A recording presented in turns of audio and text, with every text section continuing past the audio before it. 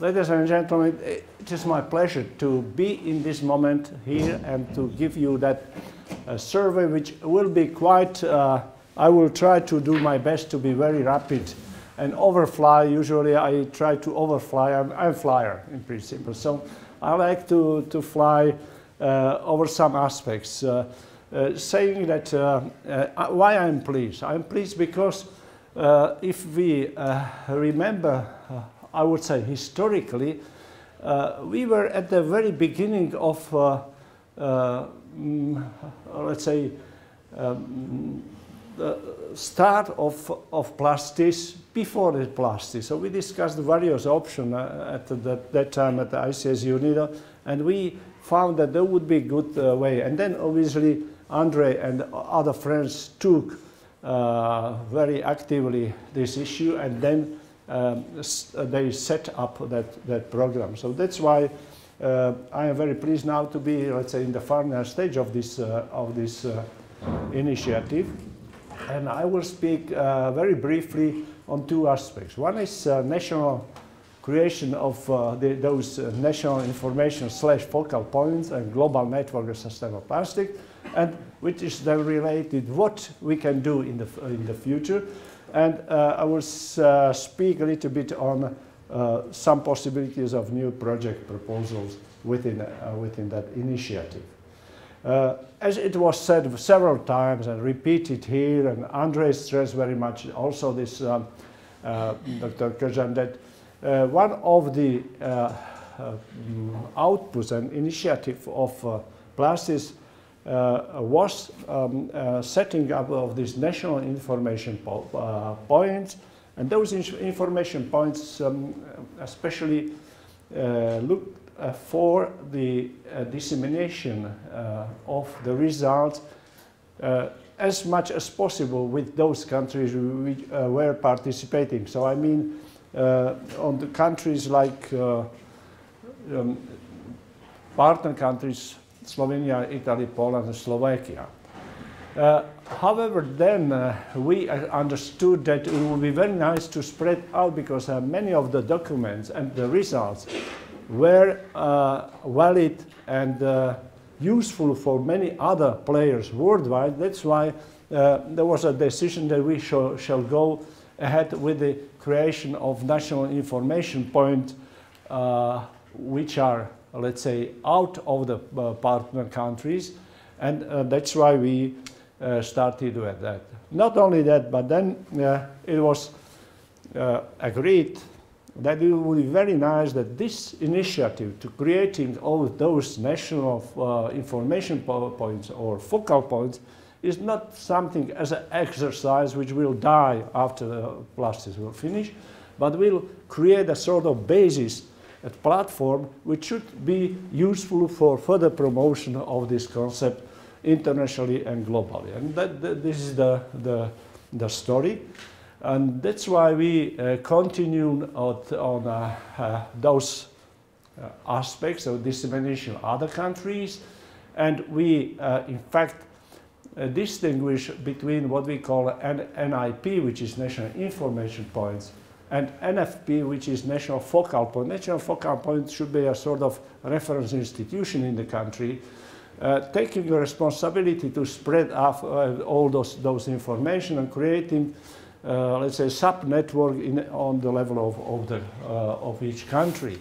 And that's why this is a process, obviously. And I am very pleased to say that we are in this process we follow. So it was mentioned several times that our original plan at the beginning was that we are going to have 4 partner countries plus 1. Then we said, okay, probably we can manage to have more countries in the network. And I am very pleased that today we have 17 member countries, and you have the list of those national information points, like these 4, as you can see here, Italy, Poland, Slovenia, Slovakia, but then step by step several other countries joined that network, Romania, Hungary, Serbia, but also countries like Indonesia, Turkey, UK, and also, let's say, last 3 months, USA, India, China, Brazil, Croatia, and very, very recently Czech Republic and Ukraine. So I am very pleased to say some of those who represent those focal points are here. And I'm also very pleased to say that probably tomorrow this will be again corrected, the number, because it will be not anymore 17, but will be probably 19 or 20, because I agreed, we agreed before with our colleagues from Egypt that should be finalized the same, Austria and probably some other countries. I would like just to, you know, just to refresh our presentation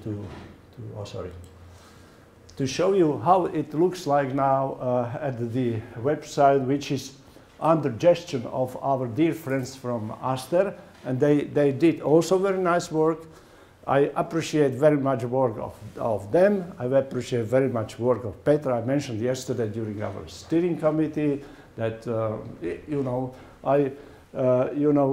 Andrei, you are becoming younger and younger because you are working with young people, and this is a key issue. Why we are very looking forward to cooperate with this project. What is nice on that if you click on one flag, you see for all those speaking Portuguese. Well, Portuguese is a language in Brazil. You have all the let's say the introduction, but in some cases all the documents which are available. So I was very pleased to see that, for example, in the case of Brazil, all documents that you produce, or let's say the key documents produced, are now available. And this is, you know, it's not only like a show performance, but it's something very useful for those countries, because it was mentioned several times here that one of the obstacles of the penetration and dissemination of results, especially for companies, is a language problem. So now these aspects are there. Then obviously if you go back and you click like Chinese, then you have a Chinese. I am not sure whether it's correct or not, but we are in the hands of Professor Cheng from Tsinghua University in Beijing. Okay, let me just turn back to my presentation.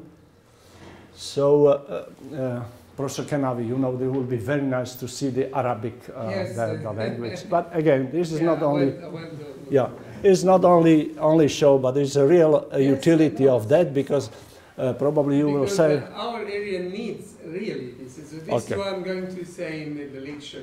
Excellent. And you will confirm that Arabic, for example, more than 200 million speaking Arabic. So this is your importance is there. So you take it as a challenge. Yes. Okay. So so this is one story. And now to continue, I will say, okay.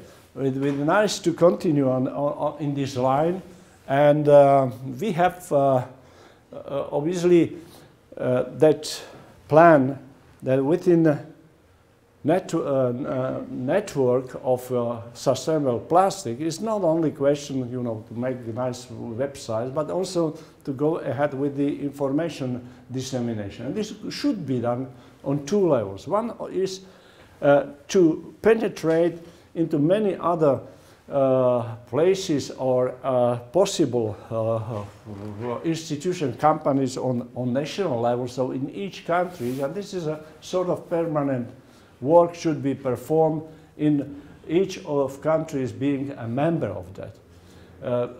This would be very useful for them to give that information, and all the products or majority of those let's say called products or of this plastics program to be to make them available for many other countries. Then obviously how to go ahead. There is very important to search for other schemes and programs, and we are doing that as links to technology projects, to cluster programs, and obviously search for international funds for that. We also discussed with Andre, and I opened this very frankly with all of you, that the option is that for the future would be probably of some logics that this will be, let's say, promoted by the international type of organization. We are International Center for Applied Research and Sustainable Technology, based in Bratislava. There's a type together, doesn't matter. And this activity should also go for the further dissemination, building knowledge, workshop programs but also for research, technology innovation, especially with the links to producers. It was a very nice presentation of one of our colleagues, our colleague from ministry, showing that in Europe we are well behind with the importance of transfer to industrial, or let's say part of realization of those programs. So just for a few of you who are not aware about what is International Center for Applied Research, was just very one slide showing that this is a relatively new umbrella initiative, but it's a sort of follower of former ICARST unit of program, which died at the end of 2012 because of budget cuts and so on. So we established a new center, very small one, starting from then, and we are now working on the opening of satellite offices also in Italy, in Trieste. And these are possible, let's say, channels how to go for the searching of new possibilities through research technology transfer projects to EC, but also to developing countries, especially to make from that our program here and program of the future a sort of gate to Europe, or vice versa. We are very much involved in the promotion of some agreements and cooperation between the CEI, which is the Central European Initiative, by just chances also headquarters in Trieste, but also UNDP program and several others. Also, it's important to search for, especially for Horizon, but also for several other funding schemes. Not neglected. Also, there is an option to go for and to search for the programs which are, let's say, national or bilateral for several other countries. Okay, this is something what I already mentioned, and these are also some inspiration for us to discuss and to search what are those issues and topics to be considered for the future with relation of the accumulated knowledge and experience to plastic project. So this is just, you know, very preliminary list of consideration, but we still believe that it should be quite important to have various waste management scenarios. It was also discussed here. You know, we are not very sure still what is the best option for waste management, whether waste management is a closed cycle or not, because if you are producing something which will not have the end point of management, then we are losing a lot what we are investing. So these are issues that should be taken into account. Definitely we need that transversal approach from research to development and production up to industrial and public perception. But it was mentioned several times here by our colleague from Novamont yesterday, but it was steering committee, so some of you didn't participate, that many companies are taking into account consideration, and it was also mentioned by several other colleagues, Lucia and some other, that we are not only sticking on the plastic, but we are trying to link it to broader consideration of bio-based chemicals or biorefineries, and also up to green economy or bioeconomy. There is another field which is quite interesting and important for many other of experts sitting also here. Or there are all those aspects which are linked to what we call intelligent materials for food packaging, bio-nanomaterials, and some biomedical applications. Very briefly, just a message what we have been doing for searching of possible calls, either especially on Horizon 2020 or some other scheme. So this was something we discussed also in April when we met last time. I think that was April, no? The last workshop. And on that we agree, for example, 4 calls were identified. From those we said, okay, this is something which would be of quite high priority, or the public procurement for various reasons this part was not finished by a sort of mini consortium here, but fortunately there is some follow-up from Aster, and this is also good news. There is another call which has been closed, and we were not able to submit, and I will just mention why, but we are very much looking forward for the same call in 2015. Let me stress one thing. It is not possible, it's very logical that it is not possible that each call which will be there, so all the members of Plastis consortium will participate. But this is something which is logical, that some of which is more let's say, advisable, or it's let's say corresponding to some specialization, could be then structured according to those let's say type of participant or company. Vice versa is not only closed for Plastis consortium meeting, but for many other players who could be linked to that. One just story which finished with this call this was global call, and we didn't succeed to submit it. Simply there is one was very nice that we agreed, and the consortium was very strong of those countries. The problem was, especially in this case, particular case, that if you look then for the rules of Horizon 2020, you will find some surprising issues that for such a collaboration, there are some eligible countries, and from those that I listed, it was very nice to see that Egypt is eligible, yes, that Indonesia is eligible.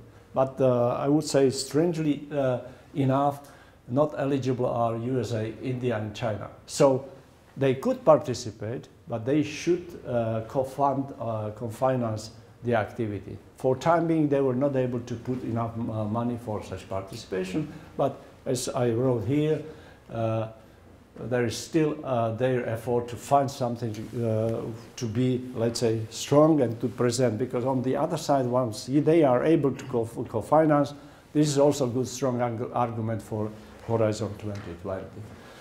This is another one, and as I said, we are now focusing on 2015. The budget there, total budget is bigger, and just to remind you that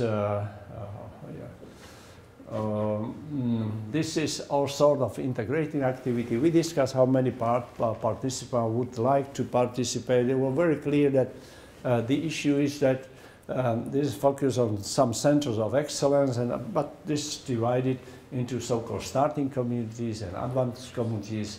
Nevertheless, we are ready with the concept to be brought to the call 2015. What is important, this is limited, especially what is written in the call, that are functional materials for special application, and this is something what we are considering as a possible two fields of such a program, which should be quite larger, but we have then to pick up some special application, either in biodegradable compostable plastics or with this targeted application in medicine. We have about 8 months time to go ahead with this preparation. What is crucial is to find a very valid coordinator, and not only very valid of the top quality, but also very willing to take a role of coordinator, because to be a coordinator of such programs is a tough task. Nevertheless, this is very preliminary indication. We already partially agree with Fraunhofer Institute, not about the coordinator, but about the participation very clearly from France, but also from, let's say, synchrotron sources. And there are those partners are those which are part of this global framework. Obviously, this is not a closed list. We are still discussing how to finalize both, and especially who could be coordinated. By the way, in this particle call, you know, there should be such a large infrastructure presented as a reference. And I was just thinking I need then to discuss with my friends from Italy. You are a member of this ICARST, yes, because there are more than 40 universities, and the headquarters is in Florence. So I don't know whether this is an advantage or disadvantage, but we It's the kind of infrastructure they are looking for. Yeah? Should be correct. Okay, okay. So this is something what we have then to explore together. Just to mention you, within next 2-3 minutes, there are some other calls I would like to mention. There is a relatively new program, new from the July, but the deadline will be next year, and it's called Twin Program, and it's spreading excellence and widening participation. Again, this is something which could be valid, because in this case we don't need to have a very large consortium, but should be very, very well prepared, and still considering that part of the challenge. Scope is just I copy and paste from the call. So this is another one, and another one. What I would like to again call our let's say a mutual discussion on that. You know very well that there is also in Horizon 2020 program dedicated to doctoral studies or PhD studies. So now it's question. It's a huge program, but obviously there are very, very many applicants. But I'm not sure how many are from our sector of the plastics, bio-based chemicals. And this is something which I have had experience now, fortunately successful experience in the obtaining funding for another topics, is for biosensors, but still is something which could work, and it's very useful because you are promoting young people, promoting to create a sort of joint doctorate, and this is for the future, especially I believe for countries like here in let's say Slovenia, Slovakia, Poland, just to create for the future recognized basis for PhD program, which will be on the European level. And this is something what I invite you to communicate then with us, whether you would be interested with what kind of idea. Obviously, time is running. The next call is, the next deadline is 13th of January. Nevertheless, fortunately, this is every year two calls. So it's, I think, a good opportunity to think about that. I also put what are usually, because there are two types. This is for, let's say, general partnership. This is so-called European Industrial Doctorate. And this is something which is specific, but is very difficult to have success. In fact, we succeeded with that, so I'm very pleased to say that. And there are several other opportunities. I don't want to create by my presentation sort of illusion, you know, like you know, performance of Rockstar. That what is, there are many possibilities. There are many possibilities, but there's, as you know, there's a lot of competition, a lot of lobbying, a lot of whatever. So, but we have to use our basis created here as much as possible. So this is a story regarding some other calls. Now, for example, we are, I spoke also to our dear friend, colleague from Egypt, just to explore all those possibilities which are for Mediterranean countries. Regarding bioregional, we are now in a phase of preparation of what we call expression of interest between two regions, between European Union and Gulf countries. This is something which could be of interest. Obviously, this is only in the first phase. Once this is approved, then will be another opportunity to go for that and to apply. This is something what is related to this bioregional between the European Union and Gulf states. As you know, Gulf states are those United Arab Emirates, Qatar, Saudi Arabia, Bahrain, and so on. We don't forget also other initiatives which are more supporting than real funding organization. Especially, I would like only mention two. EC Danube strategy. Sometimes I'm a bit confused. What is the, yes, I'm going to finish in 1 minute and 30 seconds.